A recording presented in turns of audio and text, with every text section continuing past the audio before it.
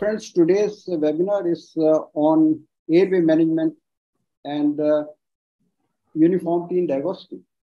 Well, airway is something that each one, any anesthetist of any level, any caliber, whether he's a postgraduate student or he is a junior consultant or a senior consultant, airway remains one of the most, I would say, sought for subject of discussion among the anesthesiologists. And for this session today, for airway management, we have one of the masters who is so very well known with regard to the airway. He is the founder of Airway Management Foundation as well, Professor Rakesh Kumar. And Professor Rakesh Kumar is currently the teaching consultant there at Bhimrao Ambedkar, Baba Saheb Ambedkar Medical College.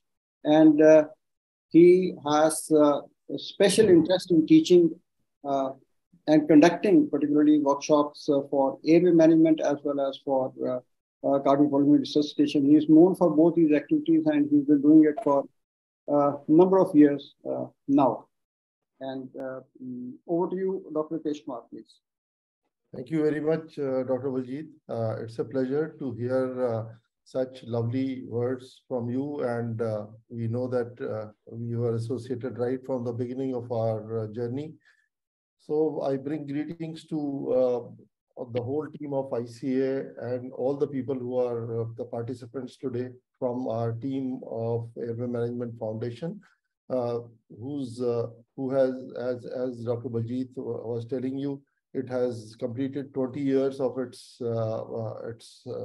from in time of inception, 2003. We began at MAMC, but then we branched out as Airway Management Foundation.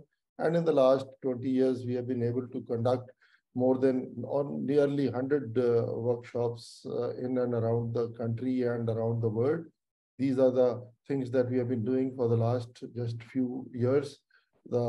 Thanks to the wonderful kind of patients, difficult airway patients that we are exposed to, and lucky to have all kinds of equipment, and more importantly, mannequins and simulators. But most important, a team of very dedicated and passionate instructors. And as Dr. Radha was feeling proud about being able to continue their webinars during the COVID time, we also remained active. Luckily, God has been kind. And even during the pandemic, we were able to conduct a few wonderful workshops, airway workshops. The last national level workshop we conducted at Patna, which was in February this year, and very recently, just last week, thanks to AIPA, along with AIPA, we conducted the second exclusive pediatric airway workshop. So, as far as today's presentation is concerned, as is very clearly written out here, that it will be the team of AMF. 4 people who will be representing Team AMF today along with me. They will be presenting a simple and uniform approach for managing different diverse sets of airway management scenarios, which have been handed over to us by Dr. Radhakishan. They are pretty separate from each other. So we have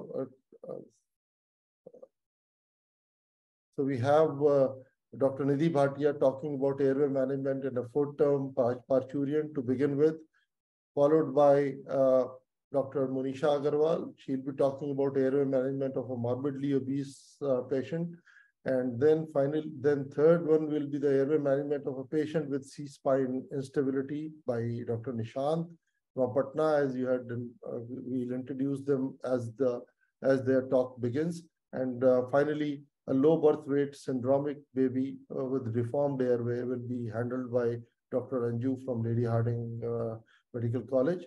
So we will be showing to you a uniform approach, which will revolve around knowing your patient, knowing your equipment, and knowing your procedure. The slogan which the seed workshop of Airway Management Foundation has been using since 2017. And we have had wonderful results out of that. So I hand you over to Dr. Nidhi to start her talk. Over to Dr. Nidhi. Thank you, sir. I'll stop sharing. Yeah. Over. Nidhi, all yours. Thank you, sir. Is my screen visible? Yes, now it is. Yes. So this the previous slide. Yes. So this is her credentials.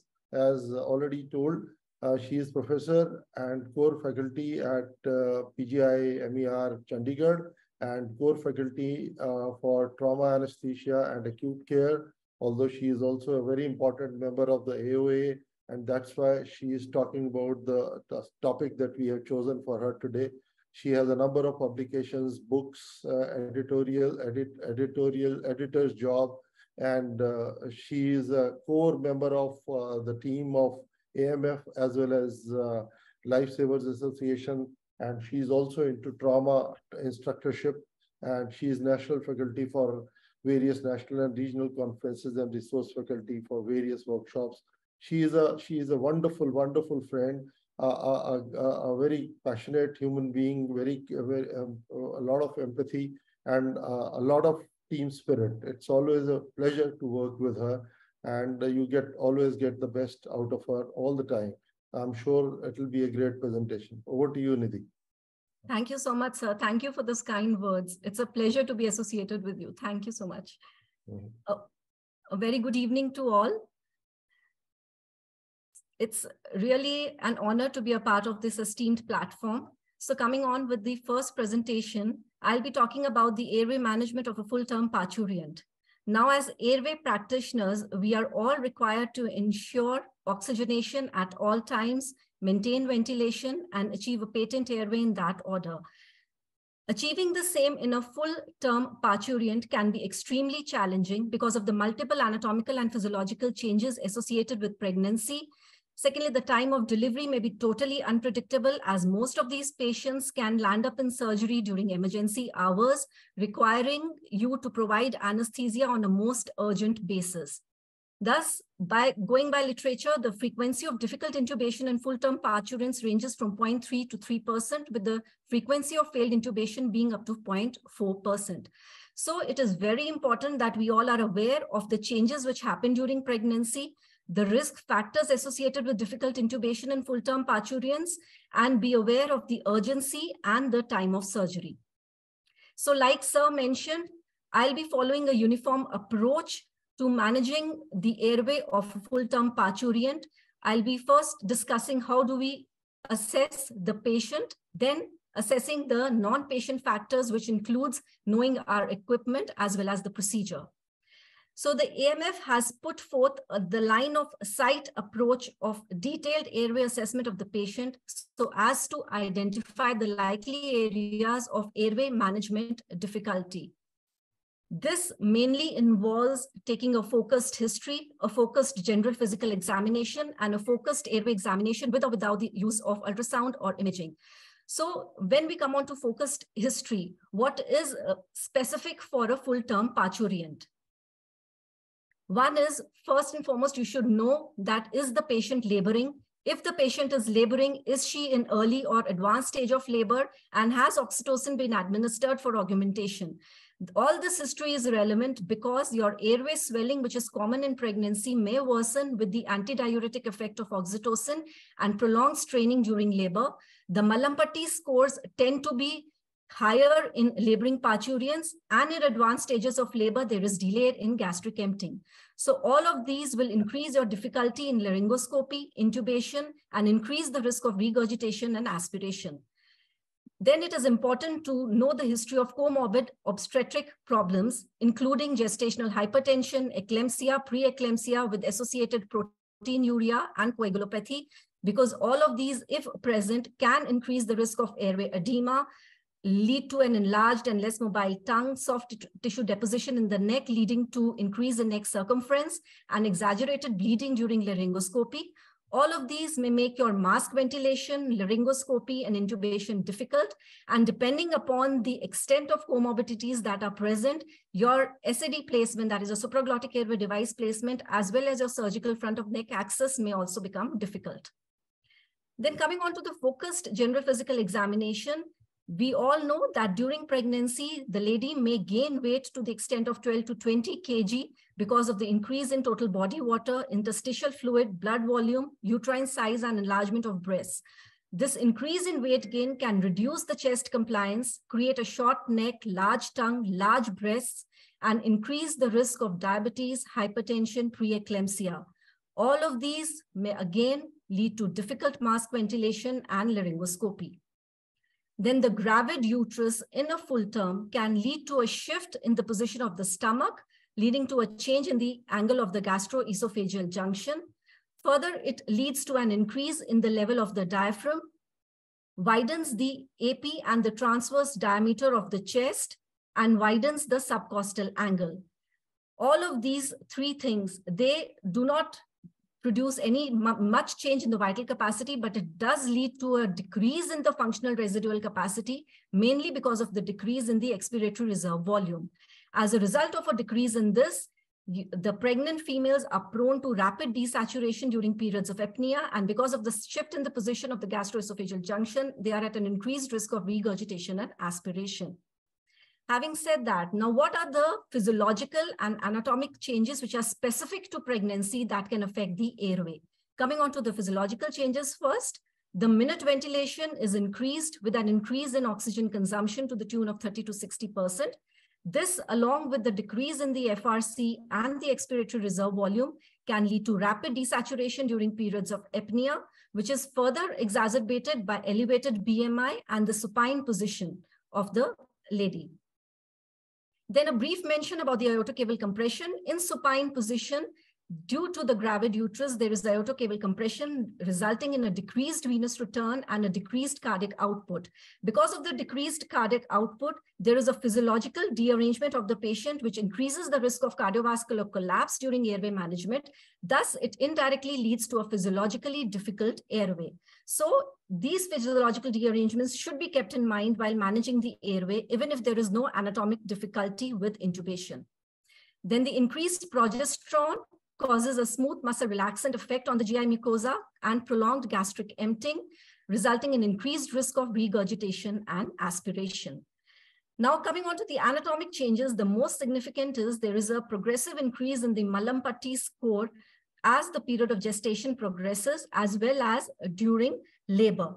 Thus, this highlights the importance of careful airway assessment evaluations prior to administration of GA in laboring patient, and you should not rely on pre-labor data, because this increase in Mallampati score leads to difficult laryngoscopy.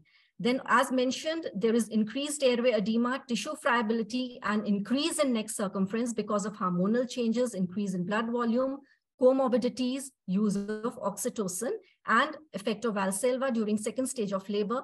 All of these may lead to difficult mask ventilation, laryngoscopy, intubation, as well as extubation or emergence.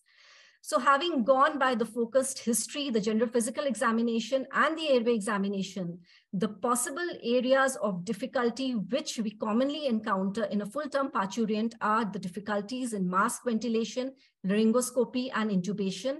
And also, if a lot of comorbidities like preeclampsia, eclampsia are present, you may face difficulty in inserting a supraglottic airway device.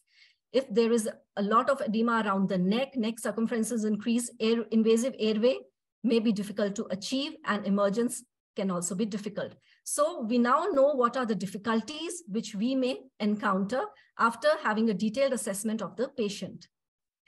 This is a very good article which was published in 2022, which identified the risk factors for difficult laryngoscopy in a full-term parturient, which included a BMI of more than 40, increased Mallampati score, small higher mental distance, weight gain, increased neck circumference, and presence of preeclampsia and eclampsia. So having identified the risk factors and the patient factors, it is now important to focus on the non-patient factors before we begin with managing the airway in a full-term parturient. The non-patient factors mainly include, we have to take a note of the resources which are available with us, which include, we need to see whether we have the available equipment, including the para-oxygenation equipment. We have enough knowledge and skills to deal with such difficult airways, We have an extra pair of hands, which come in quite handy, especially when these patients come to us in emergency scenarios. And we need to see whether we have ICU or HDU facilities if need be. The other non-patient factors which we need to keep in mind are what are the surgical requirements, whether the patient positioning is special, or is there a sharing of airway. In a full-term parturient, there is no special position. The patient is supine and there is no sharing of the airway. And we all know that airways can be at times managed in more than one way. So it is important to keep in mind what the airway manager is thinking, what is his or her mindset, and whether he has the requisite equipment and the knowledge and the skill for dealing with the same. The third important thing, which is very pertinent in cases of obstetrics or in full-term parturients, is when does this patient come to you for airway management or for general anesthesia? Most frequently or most commonly, these patients come to you in emergency settings for emergency cesarean sections, and these cases are managed by residents whose knowledge and skills may at times may not be up to the par, because they are residents dealing with emergency situations. And because it's an emergency setting, airway evaluation may be particularly hurried. And as a result, obstetric airway catastrophes occur most frequently during emergency settings. So these need to be kept in mind.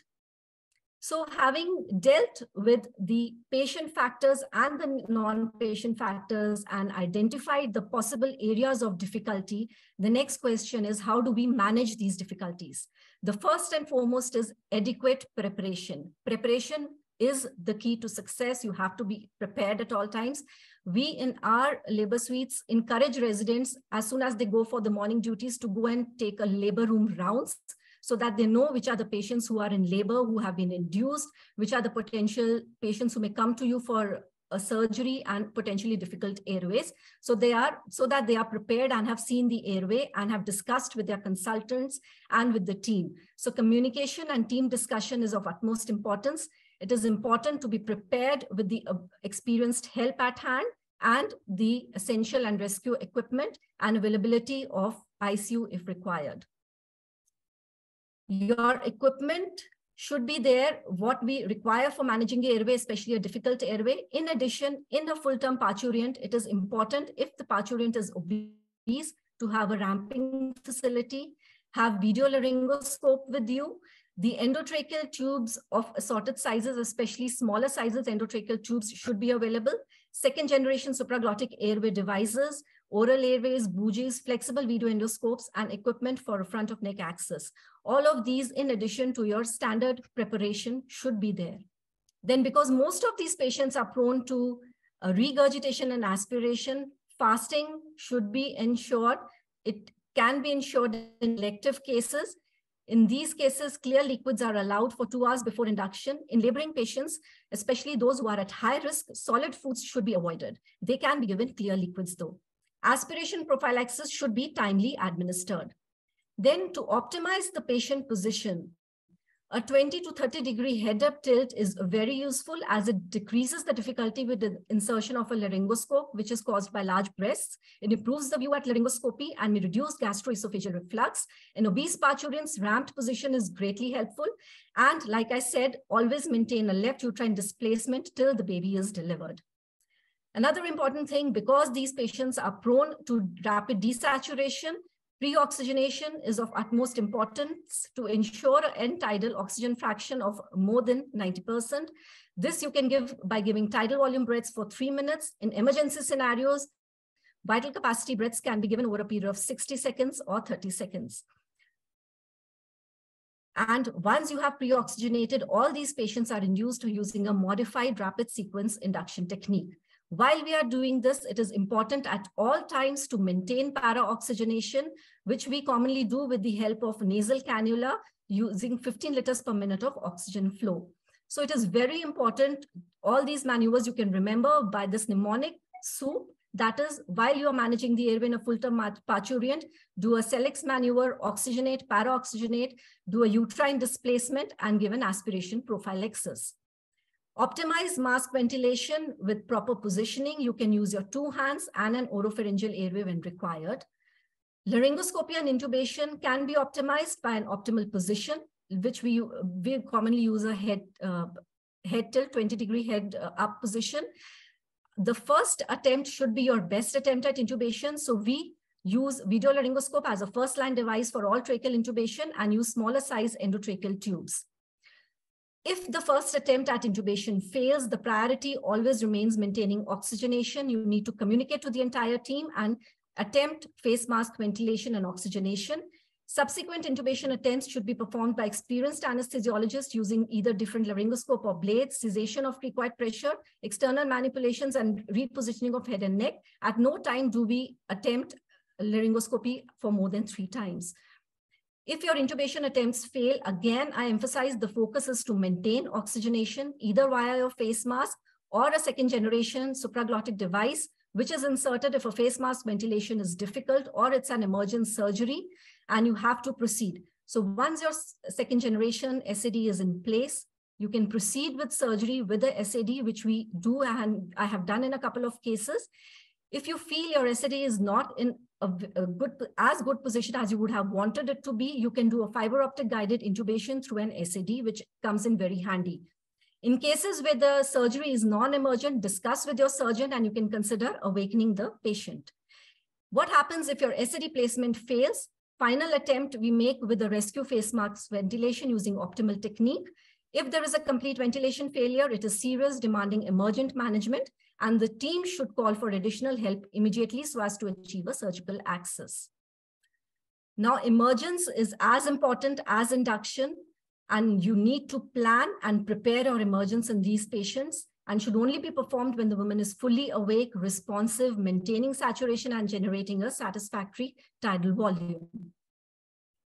So having looked at how to see the airway of a term parturient, let us use the CMF approach in this patient. A 30-year-old severely pre-eclamptic full-term parturient is brought to the operating room of a well-equipped tertiary care hospital for emergency cesarean delivery due to non-reassuring fetal heart rate. Her enzymes are elevated, platelet count is decreased. She is obese with a Malampati grade 3. So having seen this history and examination, we know that our areas of concern in this is we may have a difficult mask ventilation, difficult laryngoscopy and intubation, and our emergence may be difficult because the patient is severely pre-eclamptic, high-grade Malampati, and she is obese with a low platelet count. The patient, we have, since we are in a tertiary care institute, we have all the equipment and fallback capabilities. However, the patient has come to us for an emergency section. So the knowledge and skills and the extra hand availability may be questionable in emergency scenarios. So how do we manage these? In such situations, it is important that you call for expert help early and an extra pair of hands. Mask ventilation can be optimized with optimum position. In this case, ramped position because she's obese. Use a nasopharyngeal airway. Laryngoscopy intubation can be optimized with a ramped position. Pre-oxygenation, para-oxygenation has to be maintained at all times. First attempt with a video laryngoscope, use a small size endotracheal tube, and emergence when the patient is fully awake. And at all times during induction, please remember SOUP. That is your Sellex maneuver, oxygenation, para-oxygenation, uterine tilt, and aspiration prophylaxis. So to conclude, airway management of a full-term parturient is laden with clinical challenges. It is important to be aware of the anatomical and the physiological changes that happen during pregnancy and be aware of the situational aspects of provision of anesthesia because these are very different and most of these patients come to us in emergency. Follow the AMF line of sight method for airway assessment. It is very useful, simple, and answers a lot of your questions. And in addition to patient, assess the non-patient factors, and planning and preparation is key to success. Thank you so much.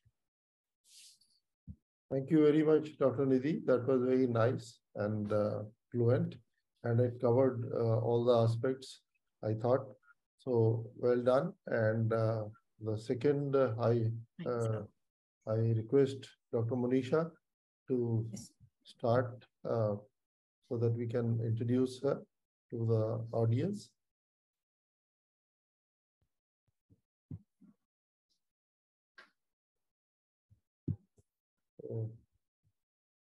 Slideshow. Yeah. So as already introduced, Dr. Munisha is a friend for long time and a core member of our two families, the Airway Management Foundation and Lifesavers Association. And presently, she is Director Professor at Maulana Azad Medical College and Lok Nayak Hospital. And we have been together ever since we started our journey into the airway management. And her areas of interest, you can all see. Fibroscopy, she was the one who took the first presentation in 2004 and has been doing it ever since. So fibroscopy and difficult airway management, BLS and ACLS. Pediatrics is another area of her choice. Geriatrics she has done for a very, very long time. Teaching and training is her passion. And lately, she has, thanks to COVID, we have all got oxygenated very well. And she has gotten into medical oxygen infrastructure, logistics, and management. I think we'll have to hear more from her on that also. So over to Dr. Munisha. Thank you very much. Thank you, sir, for those kind words. Now we discuss about airway management of a morbidly obese patient. The National Audit Program number 4 of UK was one of the largest studies regarding the major complications of airway management ever performed. And the pertinent points regarding the airway management in obese patients, those were noted were, there was a lack of recognition and planning for potentially airway problems. The safe apnea time is decreased, and hence whenever the airway complications occur, they do so very rapidly and may prove to be catastrophic. Rescue techniques like use of supraglottic devices and emergency cricothyroidotomy had an increased failure rate, and adverse respiratory events were more seen if the anesthetist was inexperienced. So what is so different about morbidly obese patients that makes their airway management apparently so difficult? The WHO has classified this population into various classes 1, 2, and 3 based on their BMI. The BMI of 30 to 34.99 being the class 1. Then we have morbid obesity of BMI more than 35 with concomitant obesity associated diseases. Similarly, super obese has been defined as BMI more than 50. However, BMI or absolute weight are poor predictors of difficult intubation. So how do we manage these patients as far as their airway management is concerned?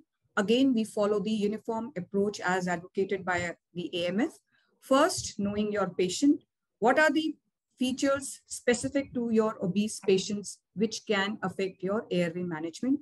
Then we go on to the equipment required to deal with the airway of these patients, and then implementation of the required procedure. So the anatomical changes affecting the airway management in the obese patient range from deposition of excess fatty tissue externally on the breast, neck, thoracic wall, and the abdomen, and internally in the mouth, pharynx, and abdomen, making the airway management at every level, right from mask ventilation till the front of neck axis, difficult. The physiological changes: reduced FRC, atelectasis, increased basal oxygen consumption, decreased lung and chest wall compliance, all cause them to desaturate very rapidly during short periods of apnea. Moreover, supine posture, induction of general anesthesia, pneumoperitoneum are the additional factors which exaggerate these problems. So it is very important that you pre- and para-oxygenate these patients while managing their airway. Also, it has been seen that these patients have increased propensity of upper airway collapsibility as seen during CT scans, lateral cephalometry, and drug-induced sleep endoscopy, which shows there is a decrease in the posterior airway space, increase in soft palate thickness and length, longer tongue, and more anteriorly and inferiorly placed hyoid bone. The incidence of difficult intubation in morbidly obese is as high as 15.2% as compared to 2.2% in lean patients. And the specific indicators of difficult intubation in these patients are neck circumference more than 40 centimeters, MP class more than 3, TMD of less than 6, restricted mouth opening and TM joint mobility, male gender, short neck, and history of obstructive sleep apnea. So again, the AMF approach: first, we know our patient, what we are dealing with, and identify the features related to the patient which can make his or her airway management difficult. So how do we do that? We take a focused history, especially the use of stop bank scoring, which helps us to screen patients having sleep disordered breathing, that is obstructive sleep apnea or obesity hypoventilation syndrome. So does the patient have history of snoring, tiredness, daytime somnolence, observed apneic episode? Does the patient have history of high blood pressure, BMI more than 35, age more than 50 years, neck circumference more than 43 centimeters in males and 41 in females, male gender? And if the score is equal to or greater than 5, it denotes significant sleep disordered breathing. Then continuing with the focus history, you must ask history of cough, dyspnea, symptoms related to URI. What posture does patient prefer while sleeping? Is his sleep disturbed? Has the patient undergone any airway corrective surgery? Like patients of OSA many times undergo uvulopalatoplasties. Any prior weight reduction surgeries like gastric banding, bypass or sleevectomy, which warrants RSI induction. Then history of diabetes with special emphasis on stiff joint syndrome, which may affect your atlanto-occipital joint, making neck movements difficult. Then very important, history suggestive of gastroesophageal reflux disease. Any cervical spine surgery, trauma, neck irritation, or history of tobacco chewing, rheumatoid arthritis, or ankylosing spondylitis. All these affect your airway management. So after the focused history, we come to focused airway examination and focused general physical examination, starting from your nostrils, mouth opening, MP class, neck movements, TM joint mobility, neck circumference, presence of short neck, cervical pad of fat, PMD, submandibular compliance, identification of picothyroid membrane, and then focused general physical examination. So after having done your focused airway examination, taking focused history, now you'll be able to identify the nature of problem as far as airway management in morbidly obese patient is concerned, right from his cooperation and consent till your front of neck access and extubation procedures. We must need to identify the areas of concern. So again, we follow the uniform approach advocated by the AMF. After having known your patient features, we now go on to the specific equipment required to deal with these patients. Besides the usual things which are done for preoperative preparation, you must have emphasis on aspiration prophylaxis, especially if patient has history suggestive of GERD, difficult airway. All the patients who are at risk of pulmonary aspiration must be administered aspiration prophylaxis. Regarding anxiolysis, you can avoid anxiolysis in patients, especially if they have history of OSA, as they have increased propensity of upper airway collapse. Then this position, known as the ramp position, is the most optimum position for managing the airway of a morbidly obese patient. And the clinical endpoint of this position is the horizontal line between the external auditory meatus to the sternal notch. How do you achieve this position? You can start stacking pillows and bed sheets right from under the patient's shoulder and go till the occiput of the patient, and you bring the external auditory meatus and the sternal notch in one horizontal line.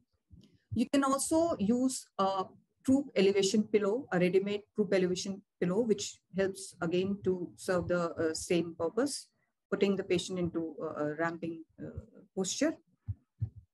What are the benefits of ramp position in morbidly obese patient? Not only it improves your ventilation and oxygen reserves, it improves the laryngoscopic view and also better appreciation of landmarks for application of cricoid pressure and that of cricothyroid membrane. So while anesthesia induction, it is very important because they have decreased safe apnea time, that you must pre-oxygenate your patient with 100% oxygen along with 7 to 10 centimeters of CPAP and in head-up position. So here you can see patient being pre-oxygenated with face mask and CPAP being used. You ask the patient to do tidal breathing for 3 minutes and achieve the clinical endpoint of adequate pre-oxygenation will be FeO2 of more than 0.9.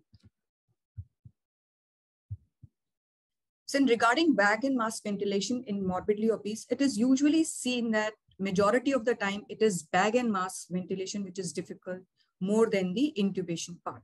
And the causes of difficult mask ventilation being decreased chest wall compliance, redundant fold of oropharyngeal tissues, and the fact that mandibular advancement does not increase the retropalatal and the retropharyngeal space in morbidly obese patients as compared to lean patients. And moreover, these patients desaturate to 90% within 3 minutes, and there is a strong negative linear correlation between time to desaturate and obesity. Morbidly obese patients with BMI more than 60 desaturate within 1 minute, allowing only one intubation attempt, requiring resumption of mask ventilation. So, very important, the ability to mask ventilate morbidly obese patient is of utmost importance after failed intubation attempt. So various indicators of difficult mask ventilation have been advocated, like increased BMI, age more than 49 years, short neck, neck circumference more than 40 centimeters, presence of history of snoring or OSA. So we usually use 2-hand or 4-hand mask ventilation, and one should have lower threshold of use of airway agents like oropharyngeal airway and supraglottic devices so that it avoids gastric insufflation and creating more problems during airway management. Here again, you see 4-hand mask ventilation. What are the advantages of use of supraglottic devices in morbidly obese? They can be used for initial mask ventilation during induction of anesthesia when your mask ventilation is proving to be difficult. It improves oxygenation, provides effective PEEP, and it also allows gastric decompression, and you can use it as a conduit for intubation. Regarding laryngoscopy and intubation in morbidly obese patient, as emphasized earlier also, because their safe apnea time is reduced, so your first attempt should be the best attempt. And how can we make it as the best attempt? You pre and para-oxygenate your patient, put the patient in the optimum position, that is the ramp. Patients with heavy breast, you need to retract the breast, or you can use a short handle laryngoscope. If the cervical part of fat is present, limiting your neck extension, it is better to use video laryngoscope directly for your first attempt. So in short, you must choose the most appropriate airway device and prepare your patient accordingly. And you should ensure that expertise for use of that equipment is available, and you must be ready for a backup plan for oxygenation. So here you can see laryngoscopy being done. You can see the patient has been placed properly in a ramp position, and for para-oxygenation, binasal cannulas are being used. Retraction of the breast if the handle of the laryngoscope is you are having difficulty in inserting in the mouth. Presence of cervical part of fat limiting the neck extension, directly use video laryngoscope for your first attempt for laryngoscopy. Use of CMAC video laryngoscope and nasal prongs for para-oxygenation. Then you can use devices like AirTrack. Then nasopharyngeal airway is a very good method for para-oxygenating your patient during airway management. Here you can see NPA connected to the breathing circuit, maintaining oxygenation. And through the other nostril, you can easily do other airway intervention like fiber optic guided intubation. You can use nasal prongs for para-oxygenation and do oral or nasal fiber optic bronchoscopy. Then you can even use high flow nasal oxygen cannula for para-oxygenation during your intubation, for example, during oral fiber optic guided intubation. You can use an endoscopy mask for maintaining your oxygenation and ventilation during your intubation. For example, this diaphragm gets opened up and you can insert your fibroscope loaded with the tube to perform your fibroscopic guided intubation. All these techniques are aiming towards maintaining oxygenation during airway management. Then coming to extubation, the DAS 2012 extubation guidelines have described extubation process in morbidly obese patient as at-risk extubation. So first of all, you must assess whether it is safe to remove the endotracheal tube or not. Then you must always do an awake extubation. And the position, ideal position is you make patient should be in sit-up posture. Always pre-oxygenate your patient to achieve an end tidal of oxygen concentration of greater than 0.9.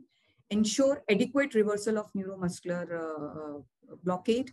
Patient should be conscious, obeying commands, and then you extubate the patient, and followed by administration of oxygen with or without CPAP. And patients who have history suggestive of OSA, it is a very good idea to insert a well-lubricated, appropriately sized nasopharyngeal airway in a decongested nasal cavity before extubation, because these patients have increased propensity of upper airway collapse. So insertion of NPA will avoid that collapse and any interruption in oxygenation post-extubation. So here you can see the position of the patient at the time of extubation.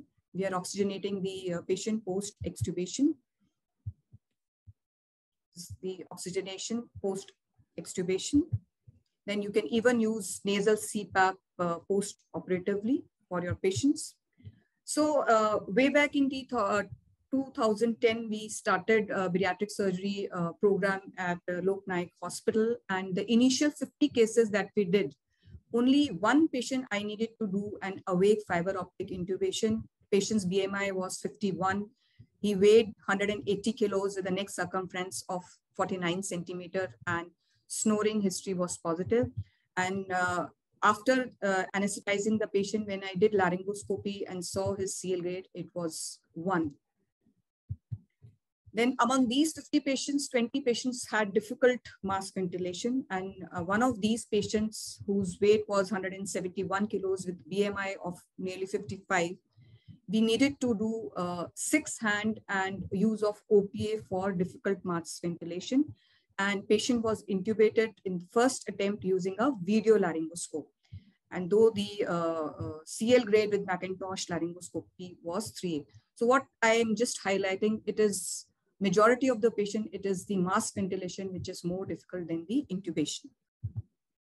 So coming to this case, this lady, obese class 3 with a BMI of nearly 58, MP class 4 with adequate mouth opening, short neck, short TMD, decreased neck extension with a stop bank score of 5. How did we manage her? Then again, using the AMF grip, after having taken a focused history and focused examination, we found that the areas of concern, the consent and cooperation were good enough. However, the patient insisted that she is most comfortable in sitting posture while sleeping and otherwise also. So, and all these other areas were probably difficult. So how did we manage this case? This patient the airway was managed by doing an awake nasal fiber optic guided intubation with patient in the sitting posture. And you can see the patient was para-oxygenated by putting an NPA in one nostril connected to the oxygen store. And the intubator was standing in, by the side of the OT table facing the patient. So that is one of the very useful methods, assuring method, which I use for doing awake fiber optic intubation in morbidly obese patients. So to conclude, a robust airway management strategy must be planned and discussed in all morbidly obese patients, as the safe apnea time is reduced and there is faster desaturation and probable catastrophic results. So pre-oxygenation and para-oxygenation before and during intubation and extubation is of utmost importance. So we must plan our procedure and equipment accordingly. One must ensure expert help and backup plan for oxygenation in all these patients. Propped up posture, peri-extubation oxygenation, use of nasopharyngeal, airway, and CPAP are integral parts of safe extubation in morbidly obese patients. Thank you. Thank you very much, Dr. Munisha. Again, beautifully covered. I hope all of us all the participants would have known that we have discussed 2 cases, and by knowing our patients, we know which area we can have difficulty in, and then we search for them in a standardized manner and try to manage them by special skill set, like Dr. Munisha talked about facing the patient and then doing awake fiber optic intubation, very unique, but very calming for the patient, and taking care of a number of issues which are there in this patient. So let us, and both the ladies, both our speakers have told you again and again about oxygenation, and both the group of patients were such that they would desaturate very quickly. So now let us see what is there in store in the third presentation. I request Dr. Nishant Sahay to please begin his presentation in a C-spine, unstable C-spine case. Nishant. So I have the privilege of introducing him to you. The youngest of the 4 speakers, or the 5 speakers, if you consider me a speaker as well. He is additional professor at AIIMS Patna. He was the organizing secretary of our last national level conference of Airway Management Foundation. A very good team person, and is very well connected with publications and research methodology. Medical education is his field of interest, along with airway management, and he has had wonderful outcomes in terms of his postgraduates getting the best paper award, and he himself also being certified as Certificate of Excellence for Quality Reviewing of ICA in 2021. Nishant, over to you. Thank you so much, sir. And it is an absolute pleasure to be able to share screen space with such stalwarts and absolutely my teachers. I hope I'm audible, sir. Yes, very much. Perfect. So the topic for me was airway management of a patient with cervical spine instability.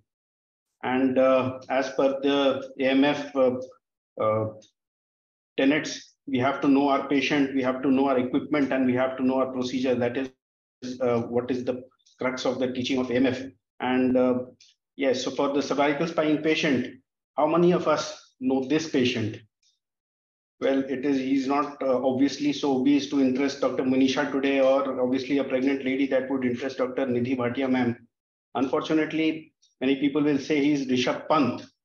Rishabh Pant as a name will not have any anesthetic significance per se, and that is the same with cervical spine. Many of these cervical spine injuries are not too obvious to the outside, and a focused clinical examination and focused history and is very important to ascertain the importance of the injury that these patients and the importance of the maneuvers that we are going to do on him is important. So just a very quickly, what is important in cervical spine injuries is that we should know the anatomy. Now, this is the spinal, the vertebral canal, which is occupied by the odontoid process of the dens. And 1/3 of it is occupied by the dens, 1/3 is occupied by the spinal canal, spinal cord, and 1/3 is available. We understand the importance in cervical trauma, but there are certain cases in which the cervical spine is unstable. And these, like, for example, is the patients with rheumatoid arthritis. Now, what happens with rheumatoid arthritis is because of the instability of the ligaments, this dens, this part, this is the dens. Yeah, this becomes unstable. If it moves by 3.5 millimeter, it is considered unstable. And if in a patient with rheumatoid arthritis, one ligament goes, this dens moves by 5 millimeter. And if all the ligaments are damaged, then it can move by 10 millimeter. So we need to understand that cervical spine instability can be non-traumatic. And in patients of rheumatoid arthritis, if the odontoid process is displaced and we position him in a prone position with a displaced dens, then there are reports in which permanent quadriplegia has also occurred after surgery.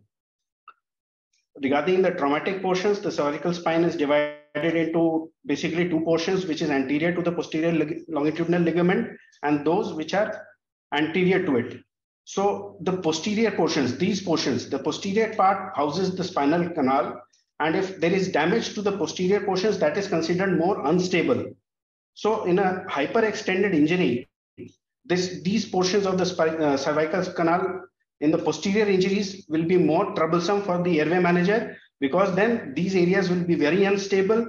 And hyperextension injuries cause not only the damage to the anterior portions, but also the posterior portions. And thus, it is also important to know that if hyperextension injuries, if the posterior portions are damaged, then the chances of cervical spine instability, and even with trivial trauma, there can be catastrophic post-operative complications. So again, as per the AMF protocols, we have to look for a focused history to note conditions which may have a bearing on airway management, a focused general physical examination, and the airway examination, focused airway examination as per the line of sight method. Now, imaging in cervical spine injuries is very controversial, and mostly when we are there inside the operating rooms, these imagings are available to us in the form of CT, MRI, or even X-rays. But X-ray for a fresh injury is not actually very useful, because in 25% of the patients, a simple lateral X-ray will not pick up the injuries of the cervical spine. 3-view X-rays are normally recommended, but in any case, we have to consider all cervical spines to be unstable. And if our one finger is burnt or 4 fingers are burnt, we have to be careful of the fire. So regarding the focused history, as I mentioned, the energy of the accident will determine the instability of the spine. If the forces are high, the motor vehicle accident at a certain speed, fall from a great height, these can cause very unstable cervical spines. Mechanism of accident, hyperextension injuries also can cause very unstable cervical spines.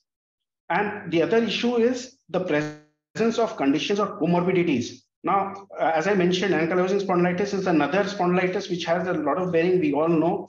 And we have seen that in an undiagnosed ankylosing spondylitis can result in catastrophic cervical spine injury at the time of intubations.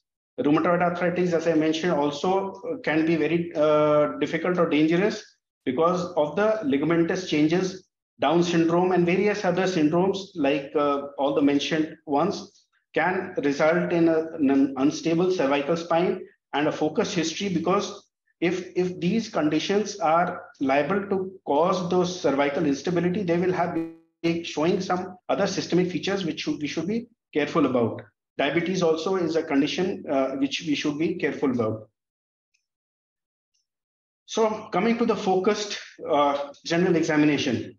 Many of the patients that will come to us might be having all these braces and the collars with the rigid board and the sandbags with the tapes. In the focal, for us, what is important is these might be very unstable cervical spines. We have to assess what are the options available to us in terms of mouth opening. If there is a mouth opening which is being severely limited by these braces, then we might have to work on the braces to remove the anterior part of the semi-rigid collar. Maybe we have to assess for the places where if needed, cricothyrotomy can be done. And we have to devise methods and means of managing or securing the airway in these patients in minimizing any cervical spine movement.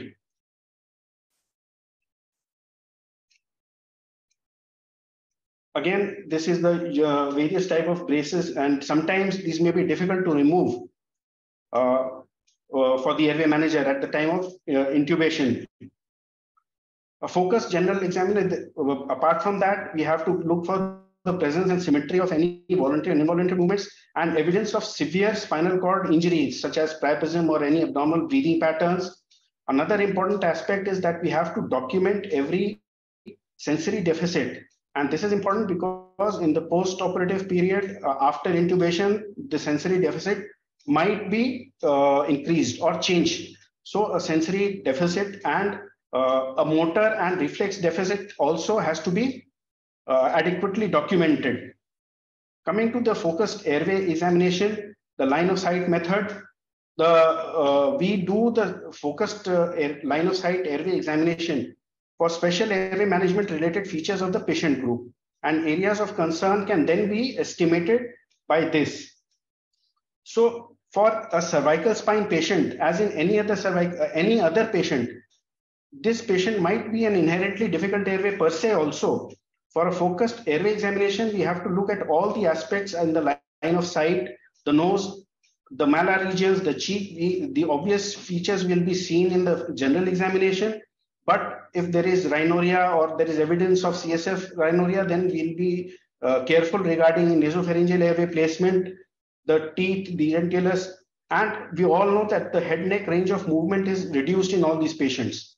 So the various areas of concerns can be mask ventilation, supraglottic airway placement, and laryngoscopy and intubation.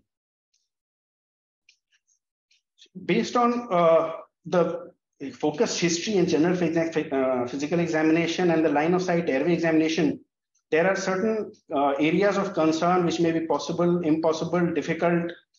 These can be ascertained. So based on the mentation of the patient, the cooperation can be possible, it may be impossible or difficult. Mask ventilation has been shown to result in the maximum displacement of the cervical spines. And thus mask ventilation, because we don't want any movement of the cervical spine, could be difficult. Supraglottic device placement has shown to have the least movement of the cervical spines, and laryngoscopy and intubation obviously can be difficult because we do not want any movement. Invasive airway, tracheostomy, they are also difficult because they have shown to improve or change the cervical spine movement. There can be movement of the cervical spine. So there are various issues and there are various airway problems which are generated. Obtunded patient cooperation is a problem. As we see, they have braces, collars, head holders. All these can be a problem. Mask ventilation, supraglottic airway devices, even front of neck. Restriction of motion is desired at all times. Many of these patients of cervical spine injury come with features. At least 25% of them have raised intracranial pressures also, especially in the acute period. So a smooth airway access and emergence is important for these patients. These patients, again, positioning, because they'll be positioned in the prone position. If we are managing the cervical spine and there has been a displacement, probably will not be able to see it. And if they are lying prone for long durations, as I mentioned, there was a case report in which a lady was having permanent quadriplegia after surgery. Could be directly or indirectly attributed to airway management. That is a matter of debate. So equipment, there are non-patient factors which are there. The equipment, the resources, and the surgical requirement, as in the case of any other surgery, we have to be familiar with the equipment and the resources. And here, there is the airway manager's mindset. Now, what is the airway manager's mindset? Is intubation a must? That should be the first question. And according to various guidelines, in a traumatic cervical spine injury, all patients must be intubated. However, if there is a cervical spine instability, which is non-traumatic, there are no guidelines. And again, personally, I believe if there is a supraglottic airway device which is available and which causes less cervical spine movement, and if we can use it as a definitive airway management tool for surgeries which are not related to the cervical spine, then probably I think I'd be choosing the supraglottic device over intubation in such patients. There are resources, equipment, as we all know, and there are surgical requirements. In special, again, is the patient positioning. Patient positioning for cervical spine could be prone, and there are pins which can be attached. And after securement of the airway, the access of the airway is also compromised, and a faulty access or faulty airway displacement can be catastrophic. So there are various techniques and devices which can help us to manage the various concerns that we have found on focused clinical examination and airway examination.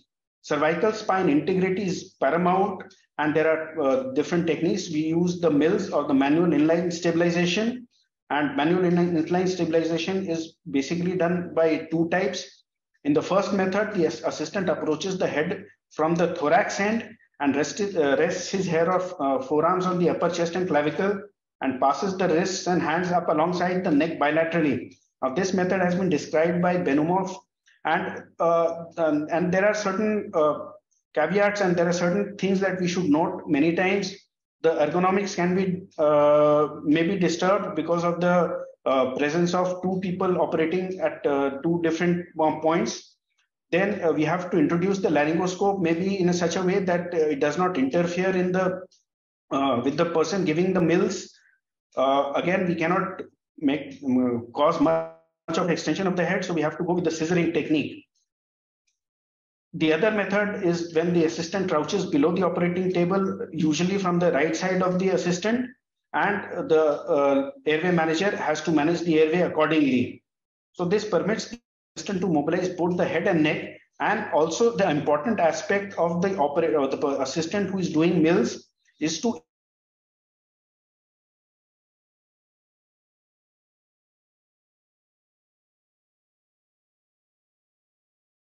informing that he has perceived some movement.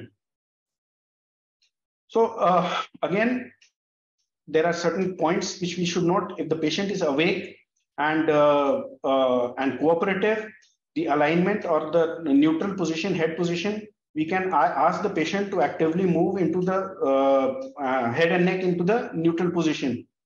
But if the patient is unconscious or uncooperative, unable to cooperate, and if the movement has been done passively by the anesthesiologist, if there is any pain or a neurological deficit deterioration, we should abandon it immediately. In an unconscious patient, if we find any resistance to any movement, we should abandon the procedure and stabilize the neck in whatever position we have it there. Again, a neutral head position is that position in which the spine maximizes the spinal canal diameter, which is very important because there is a term called SAC, spinal space available for the spinal canal, that should be maximal. And it corresponds to the normal anatomical position of the head and torso, so that one assumes when standing and looking straight ahead. These can be obtained in a variety of manners. And for adults, we don't want extension, so we can put a small pillow to prevent head extension. In children, sometimes no pillows are put, or sometimes we might need to create a hollow also to accommodate. And in infants, we need to put one or two folded towels under the trunk, so we need to increase the weight of, height of the trunk because of the increased head size in such small children.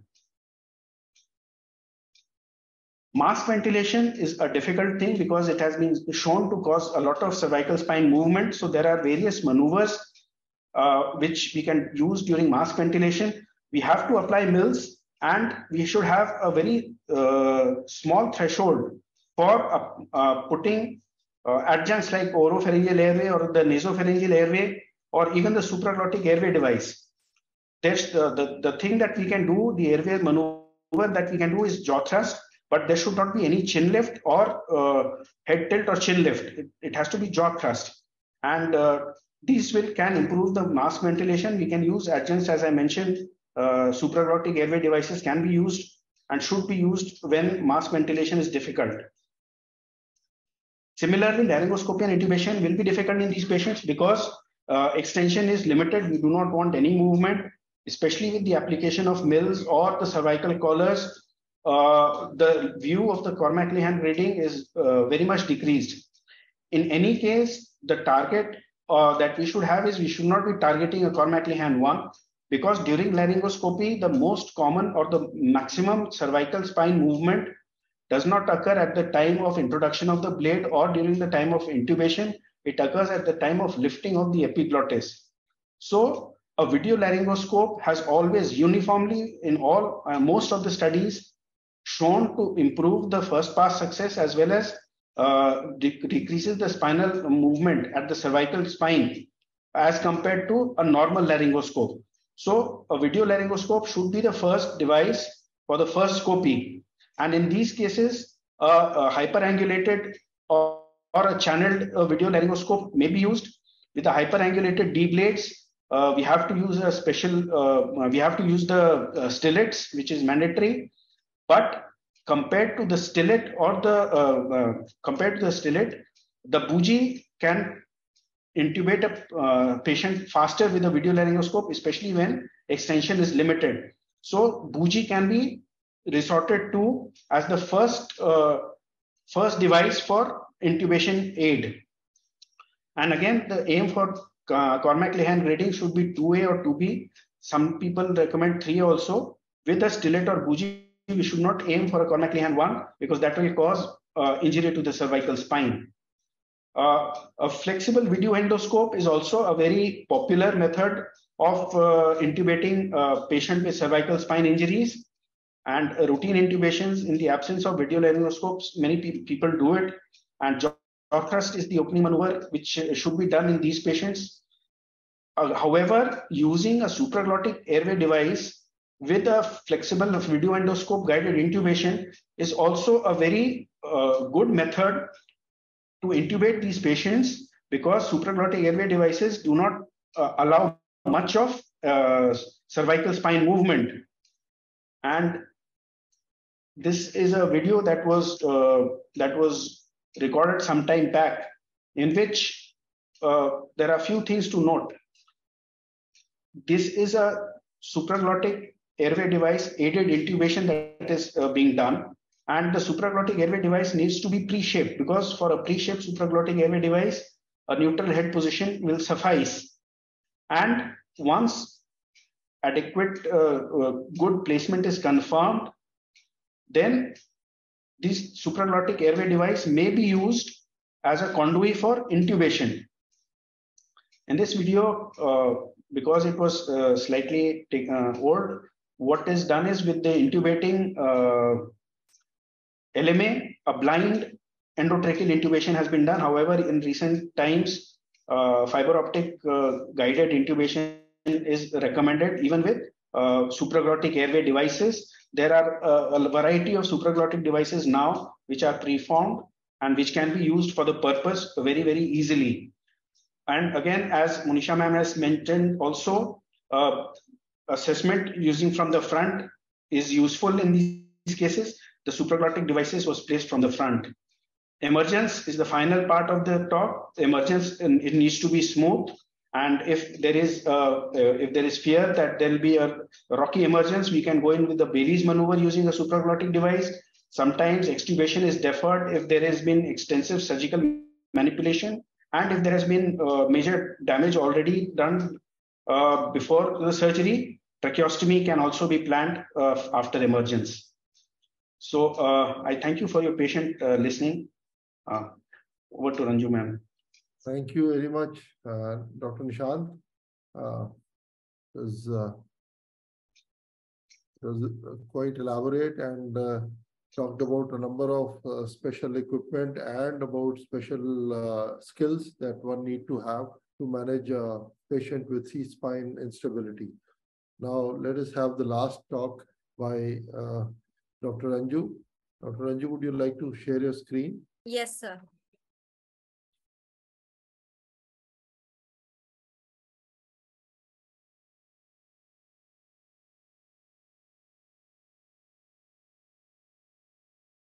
Yes. So as already spoken about by Dr. Vajit in the beginning, she is Director Professor at the previous slide, please. Dr. Ranju, previous slide, please. Yeah. She is Director Professor at Lady Hardinge Medical College and Associated Hospitals. And she has the area of interest are obstetric, pediatric anesthesia, life support, airway management. I know of. She has not written. She just conducted, as I told you, the IPA and AMF joint second exclusive pediatric airway seed workshop in Delhi, and a great team person and a born leader and a glamorous lady. Steals the show wherever she goes, and I'm sure she'll do it here too. And many awards to her in her kitty, and a lot of publications, and also ensuring that women are in the forefront of every sphere they are.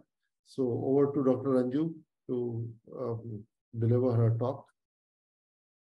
Very good evening to everyone, and a heartfelt gratitude to the faculty from ICA and of course Rakesh sir to give us this opportunity to share our thoughts on topics which are so close to our heart. I being the last batswoman, there are pros and cons. Things have become really simple because we've been re-emphasizing the AMF way of dealing with the airway. But I have big shoes to fill after such elaborate and wonderful talks. So like the children I'm talking about, I like to keep it really short, sweet, and small, and probably really practical, dealing on the difficult airway which I have encountered in so many years of my pediatric anesthesia practice. So we've already done this, that we're going to focus on the patient, equipment, and procedure as we move along. So when we talk about a neonate, particularly one who is syndromic and low birth weight and has an associated airway problems, what are the patient-related factors that we're really interested in knowing? It's a known fact that children, neonates in particular, have airways which are different from adults. The head is larger, the tongue is larger, the epiglottis is much larger, longer, as well as stiffer. Larynx is much anterior and higher, and all these anatomical factors make the airway more difficult than in adults. Physiological factors add to the trouble. The neonatal airway is more prone to inspiratory collapse.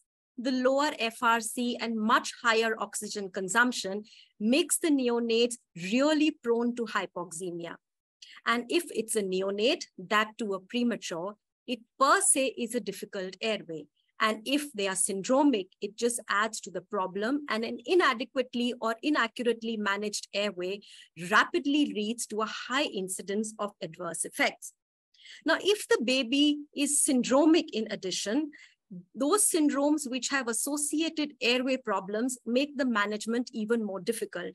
They are well-known abnormalities seen in certain anatomical, certain congenital abnormalities which are associated with the airway. They could range from fusion of the cervical vertebrae to features such as retrognathia, micrognathia, or mandibular hypoplasia seen in conditions such as the Treacher-Collins syndrome.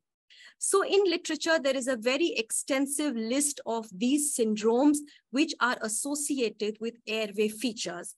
And when encountered, they can make airway management in these babies, which are anyway high risk for anesthesia management, really difficult. We've again focused on how we go about the assessment of these children. We need to know a focused history, and nowhere else is history more important than in the evaluation of a preterm neonate. The most important information about the airway can be got from the history. Usually it's the mother or the father or occasionally a relative who gives the history. And we must be very careful that we are getting the accurate history from this caregiver.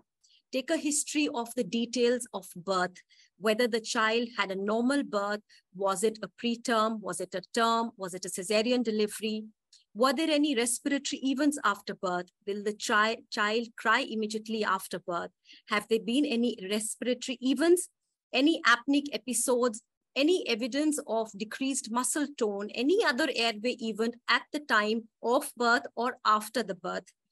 Find out from the caregiver the position in which the child is most comfortable in the mother's lap. Does he lie prone? Does he lie on his side? Is he comfortable in the supine position? Normally, cough in children is indicative of a respiratory illness.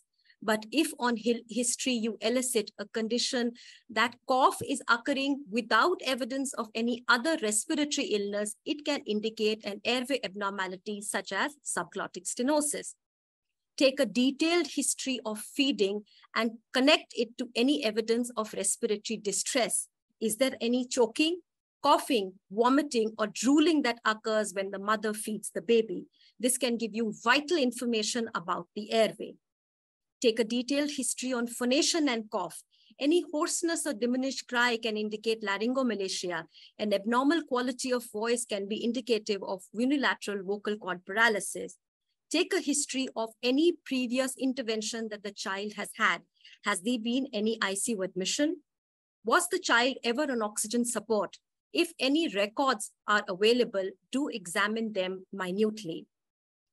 The focused history should be followed by a focused general physical examination, as we have been emphasizing. One look at the child will tell you whether the child has any airway issue or not.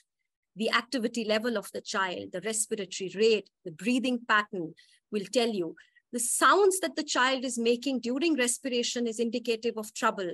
What is the posture the child lies down in? What is the color? Is there any evidence of decreased circulation?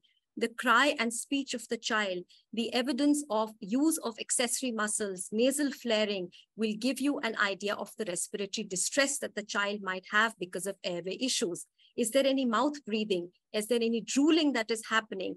All this focused general physical examination can actually raise a red flag and help you identify airway issues. Take a look at this small video. This is a child who has bilateral choanal atresia, and you can appreciate this nasal twang of the child's cry, which just on one look indicates that the child has some airway issues. Take a look at this child and see how severely distressed the child is. And just one look at the child will tell you that all is not well.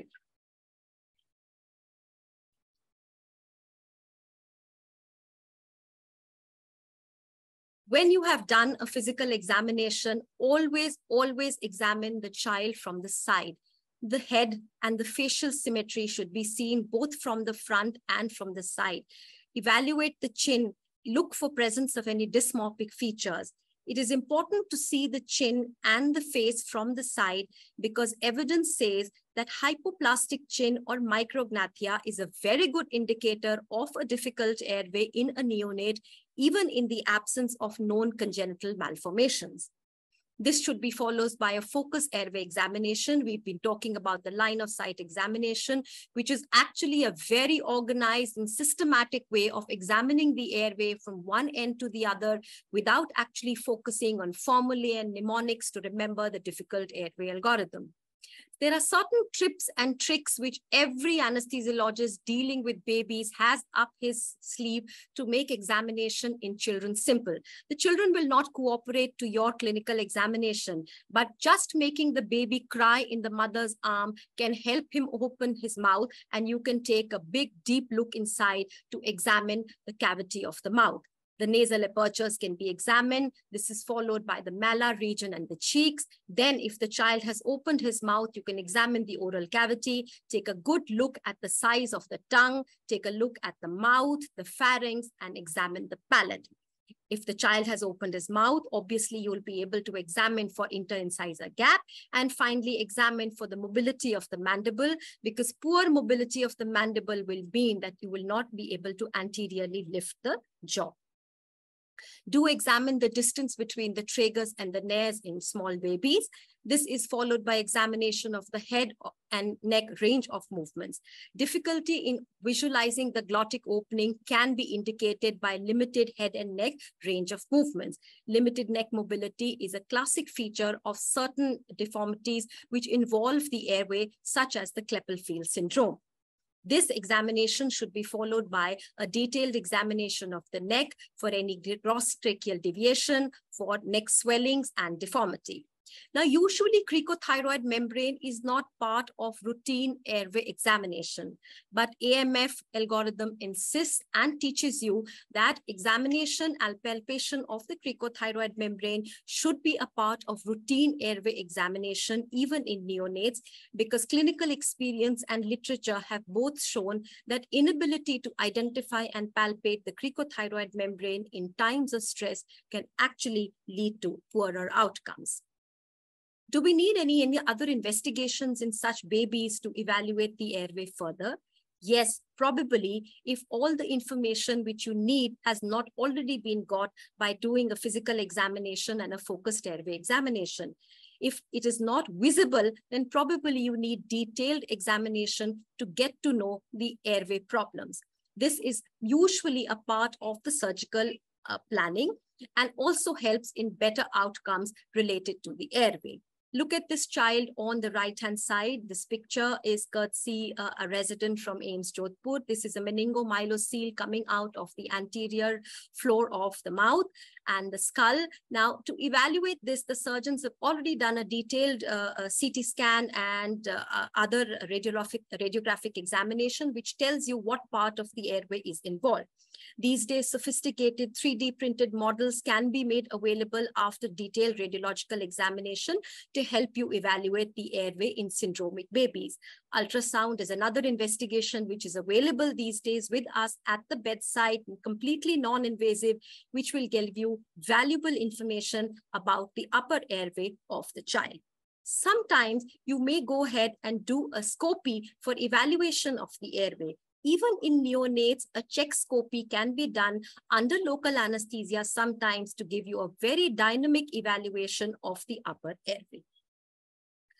Now, once you have done all this examination and assessment, identify which part of the airway is difficult. Now, difficult airway is a very generic term. If we need to be more specific, we need to identify what part of the airway is exactly difficult. And once we've done that, we will be able to categorize the problem areas of airway management into available areas, difficult areas, and impossible areas. The focus here is on the difficult areas because these are the ones which are optimizable within your resource set in your institution. The next, after evaluation of patient, is evaluation of the equipment and procedure. Dr. Nishant has also talked about it, that we do an assessment of the resources, of the surgical requirements, and of the airway manager's mindset as to what our requirements are, which will influence the management plan of the baby. Manpower is very important in dealing with preterm neonates with a deformed airway. All the people who are around to help you, do they have experience in dealing with deformed airways of small babies? Do they have the required knowledge and skills? Do you have expert ENT help available for doing a pediatric tracheostomy, that also in a preterm low birth weight baby with a deformed airway? Not everybody's cup of tea. Never, ever take a leap of faith. Always make sure that expert help and equipment is available. Oxygenation, we've been emphasizing through the talks in the evening. It's very, very important to plan this part to make sure that your management of the airway leads to a good outcome. You must know your equipment, particularly in smaller preterm babies. If you look at the picture on the right-hand side, this is a baby on my OT table who was just 750 grams. He's just as small as the palm of my hand. Do we have the equipment for him? I come from a tertiary care pediatric hospital, but even we do not have equipment to deal with these kind of preterm babies. The smallest face mask that I had covered his entire face. The laryngoscope, which was available in the theater, the smallest laryngoscope filled his entire mouth. And 2-number endotracheal tube was hard to find. So it's very, very important when dealing with smaller babies to find out if you have the required equipment to deal with them. What is the smallest size of bronchoscope that you have? Which size endotracheal tube can be railroaded over that? And will that assembly pass through the very small nostril of a baby who's barely 1 or 1.5 kg? Besides, the resuscitative equipment as well as monitoring equipment should also be available, tailored to your very, very small neonatal patient. There is ample evidence available in literature that not only the expertise, but the equipment also has a very important role to play in the outcome. And equipment deficiency, particularly for preterm neonates, is a sad reality. Your anesthesia trolley, which you prepare for the difficult airway, should be tailored to the size of your baby. You can't have devices for a 3.5, 4, or 5 kg baby when the neonate on your table is barely 900 grams. Once we've done with the knowledge of the patient as well as the equipment, we come to knowledge of our procedure. And there are certain questions which we need to answer when we are planning the airway of a small baby. Do we pre-medicate? Do we do inhalational or intravenous induction? Should the baby be kept on spontaneous ventilation or should he be paralyzed? And finally, how do we go about the oxygenation in that baby? We will go through these questions as I present a summary case for your patient listening. Now, this is a baby who was presented to us, came to our theater. He's a diagnosed case of Pierre-Robin sequence, a 2 kg male baby at 34 weeks of gestation. Does he have a difficult airway? Yes, absolutely he does. But what made the airway more nightmarish for us was that the baby who was posted for mandibular distraction came to us on the day of the OT after multiple attempts at intubation, making his airway even more difficult. When we went through this procedure of focused history examination and airway examination, we came across these findings. He was preterm 34 weeks, 2 kg, with micrognathia, severe glossoptosis, cleft palate, who was admitted in NICU, was terribly oxygen dependent, had a very high respiratory rate and obvious signs of respiratory distress. Would we want some more investigations in this baby? Not for the evaluation of the airway, because that would anyway require general anesthesia. But yes, he went through the entire blood profile as well as a detailed cardiac examination was done to rule out any other congenital cardiac abnormality. As for the grid you are already familiar with, when we did a line of sight examination, we identified which were the areas which were difficult in this baby. Since we had not yet peeped into the airway, we didn't know if any of them would actually be impossible or not. We then examined the non-patient factors and actually identified whether all the equipment that we would need for this baby were present in the theater or not. We asked for extra help. In fact, another consultant who was dealing routinely with pediatric airway was asked to be present in the theater. We asked our ENT team, who was proficient at doing neonatal tracheostomies, to be ready in the theater. We tried to arrange for all the equipment and had a dry run of the equipment before we started. When the surgical requirements were looked into, the surgeon told us that was for this mandibular distraction, we only needed oral intubation and nasal intubation was not a requirement. When we examined the airway manager's mindset, we all knew, we were all on the same page that if required, we could use a supraglottic device as a definitive conduit for intubation in this child. Let's go through our anesthesia plan. Do we need to pre-medicate this baby? Usually, neonates do not require pre-medication as other older pediatric patients.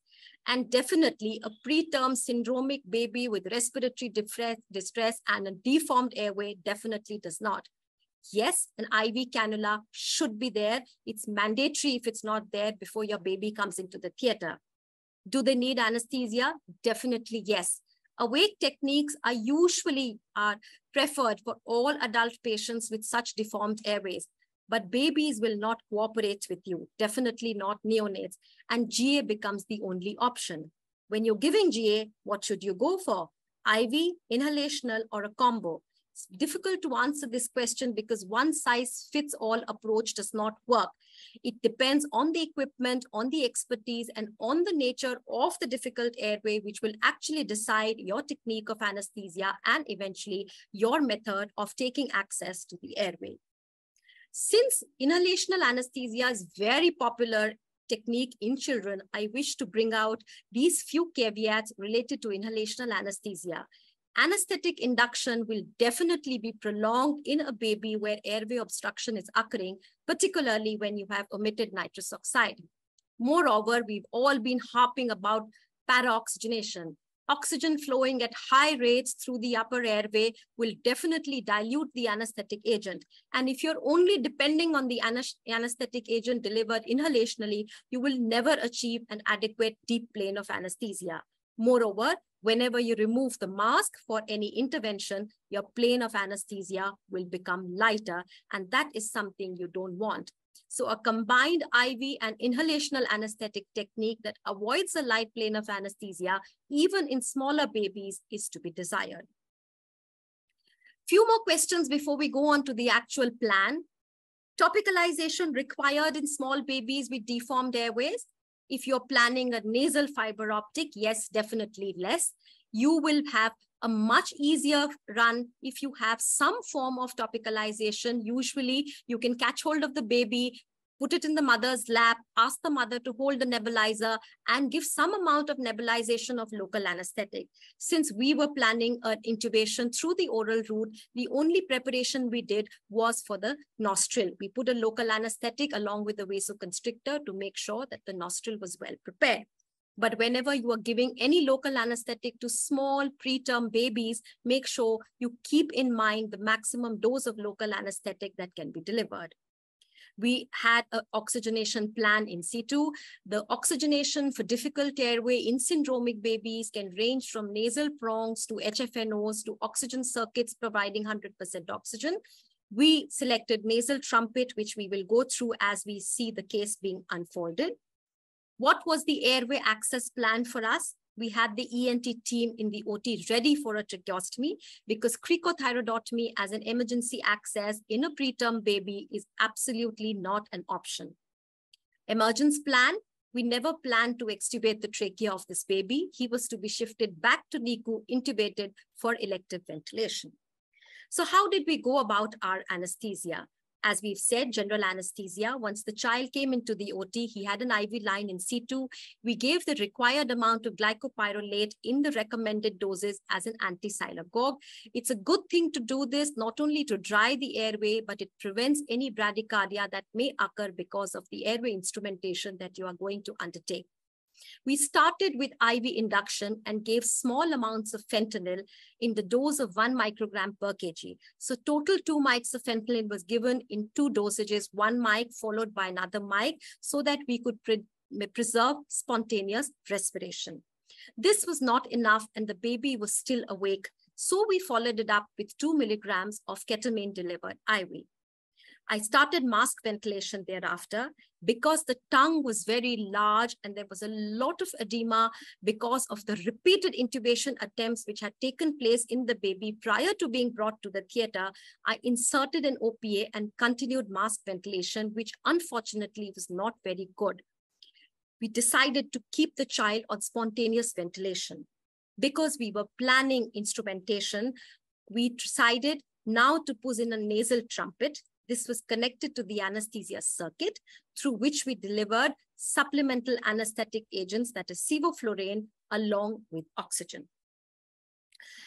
We deepened the plane of anesthesia and thereby now, after the nasal trumpet was in place, I first attempted videolaryngoscopy. However, the airway was extremely difficult and videolaryngoscopy did not lead us anywhere. We could hardly see anything, as this video will show you.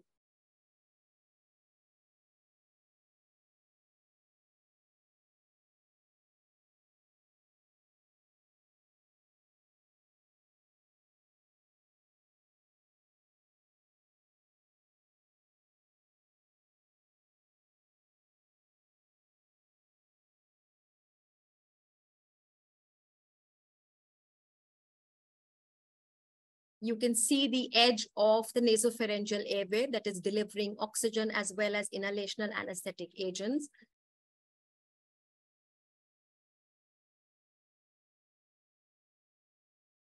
But the videolaryngoscopy, it was a Cormagan-Lehan grade 4, and we just could not see anything. So now we had to jump on to plan B. The plan B was to insert an oral supraglottic device. We decided on a size 1 eye gel. We connected the anesthesia circuit through this eye gel and started delivering oxygen and anesthetic agents through the eye gel, and plan to do now a fiber optic guided intubation through the eye gel. Therefore, once the circuit would be disconnected, the plane of anesthesia would become lighter again. So we supplemented the IV agents and gave him another dose of 2 milligrams of ketamine. Thereby, we proceeded to do a fiber optic intubation and through the supraglottic device.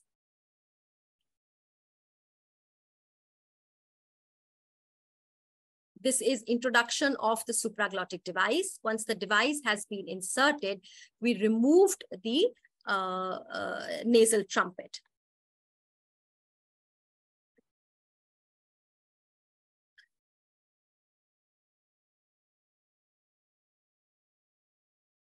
This is the final intubation through the supraglottic device. As you can see, this is actually not the same baby. This is just to demonstrate how we actually did an intubation through the supraglottic device. This is a size 3 fibroscope of Karl Storz. We've just put the endotracheal tube in, used another smaller endotracheal tube to railroad and bring the eye gel out. Once the eye gel is brought out, the circuit is connected to the endotracheal tube.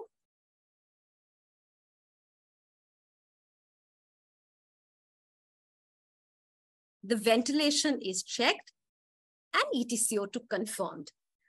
Once the endotracheal tube was in situ, this is the time we gave the child muscle relaxants, secured the endotracheal tube, did a throat packing, sent out a little prayer to God, thanked him, and finally handed the baby over to the surgeons for their surgical procedure. So to summarize, syndromic neonates with craniofacial abnormalities are a real challenge in terms of airway management. Airway needs to be focused, as already told you, by a focused history, GPE, as well as line of sight airway assessment. And thereafter, the problems of airway management can be categorized as available, difficult, or impossible. It's very important to take stock of the non-patient factors if you want to optimize the outcome of your airway management. Particularly in children, that also small babies, neonates with deformed airways, it's very important to have experience with the equipment, and a dry run is very important to make sure that everything runs well and according to plan. It is a good thing to have routine practice of these procedures in times which are not related to the stressful condition, that is in cold times, so that in war times, you do not have any difficulty. Thank you so much. Thank you very much, Dr. Ranju. That was great, and good that you shared this case and took us all the way using another patient, and you showed the skills that are needed for such a patient. So, to summarize what we have done today,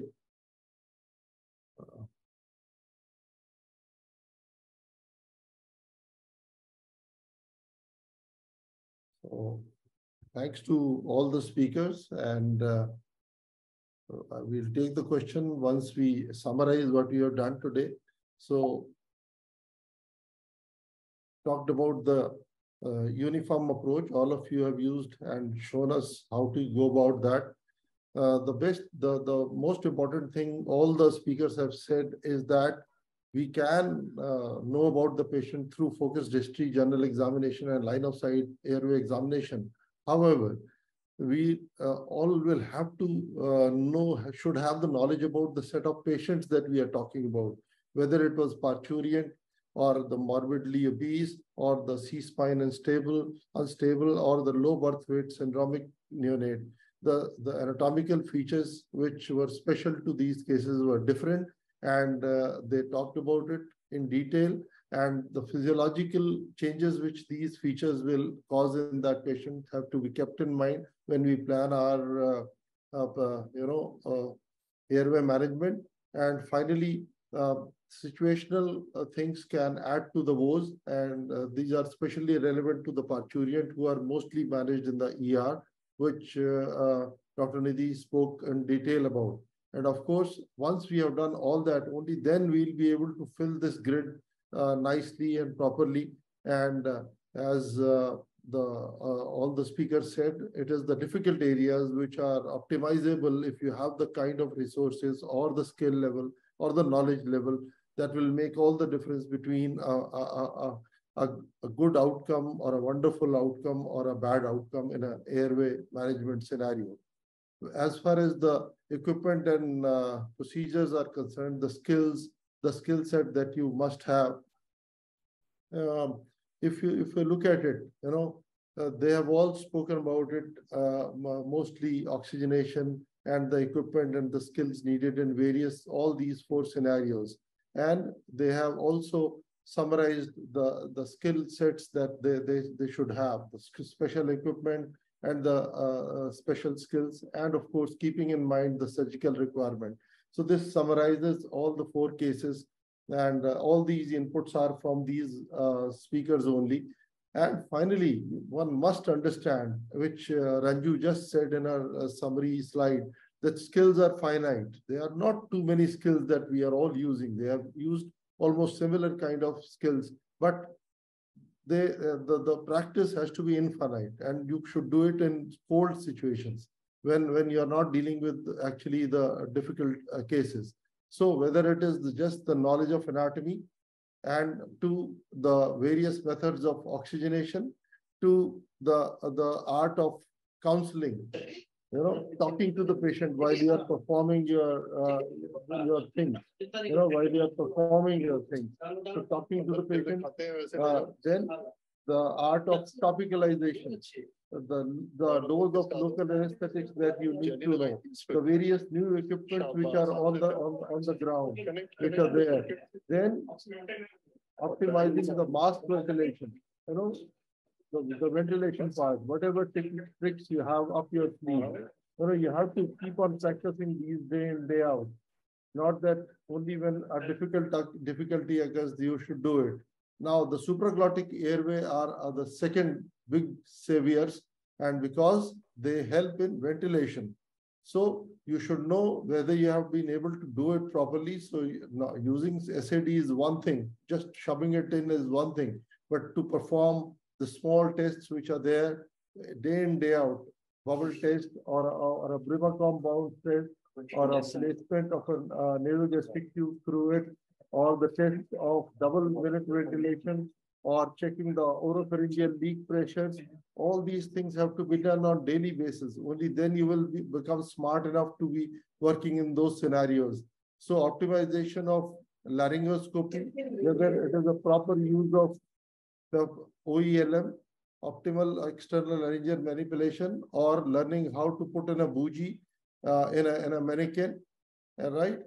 Having the Cormack and Lehane grade, which is 2B or 3, or using a video laryngoscope properly, or all kinds of video laryngoscopes are available. So master a couple of them and know how to use the stillet along with that, or a bougie, as Nishant told you in his presentation, right? So then follow it up with knowing the fibroscopy, what you learn it. This is a video which we made with the Munisha long time back, whether to put in a nasopharyngeal, nasotracheal intubation, fiber optic guided, or an oral intubation, how to open the airway, how to place the tube. We must know about that. And at the same time, you should know how to do fibroscopy through a supraglottic device in place. That again has been touched by all the speakers. That can be very handy in accessing the airway. So, and finally, you should keep on practicing the art of front of neck access, emergency front of neck access, and also the art of extubation, putting in an airway exchange catheter, and know that how long you can place it and how safe it can be and how easy it makes your life. So all in all, patient factors, the non-patient factors, and your skill set, that is what will make you succeed in all kinds of airway difficulties. And the guiding principle still remains that intubation looks the most glamorous, but this is the least important. More important is ventilation, whether through bag and mask or through supraglottic airway device, but the elixir being oxygenation. And once you realize that even when you can't ventilate, you can still oxygenate through apneic oxygenation, you will really become the smartest of the airway managers. And as far as the skill thing is concerned, that also has to be learned. And And if you use this uniform approach that we were all talking about, it makes it easy to make the decision. The decision making is itself a great skill, which you can master using this uniform approach. So I thank all the speakers who have participated in today's webinar. And I also thank from our side, from the entire team of AMF and these 5 people who are participating in this webinar, to the whole team of ICA for giving us this great opportunity to interact with all of you. Yes, sir. Any questions in the chat box? Yes, yeah, sir. there is a couple of them. One odd questions, yeah. What will happen to resistance of airway when baby is spontaneously breathing with all gadgets inside? All gadgets inside, I am not able to get the answer, understand the question. Because the gadgets which Dr. Ranju talked about were those which were making the airway patent. Am I right, Ranju? Yes, sir. So all the gadgets which they're talking about are the actual ones which are keeping the airway open and allowing oxygenation. So have you answered the question? Yes, sir. The gadgets which they're talking about are actually the ones which are keeping the airway open and allowing oxygenation. So I don't think that is a fair trade-off. Whatever resistance is there is actually after the airway is open and oxygenation is taking place. So I don't think we need to trade this off for anything else. There is another one. If mask ventilation is adequate, I've answered that, sir. No difficulty in ventilation. You can if mask ventilation is adequate and you are sure that it's a functional cause or even anything else, and mask ventilation can be done and you're very sure, you can please go ahead and give the relaxant. It depends on your area of expertise. If you're good at handling the airway and confident, yes, you can go ahead. It will probably make your intubation much simpler. Laryngoscopy and intubation simpler. But if there was something like we faced, we were not able to ventilate the child well. And to be very honest, every time he was not spontaneously breathing, he would desat. In those conditions, I would be a little careful, but otherwise you can go ahead and give a relaxant. If it's the mask ventilation you are good at and you can do it, you can please go ahead and give it. So I think we are running out of time. I was told that 8:50 was the latest that we could go on to. So Dr. Baljeet, over to you. Thank you once again for this whole session. And thank you so much for an excellent moderation, I must say that. And of course, the speakers have to be thanked, especially for excellent presentations, very lucid presentations. And what I can see is that the standout messages, there are certain standout messages. One, of course, is what your Airway Management Foundation highlights: know your patient, know your equipment, and know your technique. I think this is a very, very important message that everybody should carry home. The second, of course, is the line of sight approach, which again is highlighted by nearly all the speakers. And Dr. Munisha, if you allow me 1 or 2 points about each, Dr. Rakesh, she highlighted the role of REM position, which is very well done. Apart from that, she mentioned about pre and peroxygenation, the role of pre and peroxygenation of the patient, backup plans for oxygenation just in case it doesn't work out. And then the approach that she said for awake intubation, facing the patient approach, which she presented a small video also. I think that was another alternative approach which one can adopt. And with regard to the management of the syndromic patient, the excellent presentation again. The highlight of this was the focus history, focused general physical examination of the patient, and palpating the cricothyroid membrane. I think this is a very important takeaway. And of course, line of sight management as well. And having the ENT surgeon to be ready there just in case, you need to have a surgical airway in place. Besides that, you also mentioned about, all these devices that we have mentioned. One should be familiar with these devices. If you have fiber optic bronchoscope and you like to use it on a patient who has a difficult airway, probably it's not going to help you out. Until unless you are familiar with the device on normal patients and you have done it few times, only then you should attempt the same equipment for a situation which is really difficult. I think that was another very, very important takeaway from the presentation. Thank you so much, Dr. Rakesh, once again for the excellent moderation. And of course, to the wonderful speakers, all the 4 speakers, Dr. Nidhi Bhatia, Dr. Munisha Agarwal, Dr. Nishant Sahay, and Dr. Ranju Singh, excellent speakers. And we certainly look forward to having all the speakers along with the moderator once again sometime in the platform of ICA sometime later on. Thank you, Airway. We'd love to be part of this. I think all of us would be. Yes, sir. Absolutely. And on behalf of the President ICA, my own behalf, and behalf of Dr. Krishnan, the Academic Coordinator, and Dr. Sunish, I thank you once again profusely. Great help. And we also thank Leonard for their support for presentation for conduct of these webinars.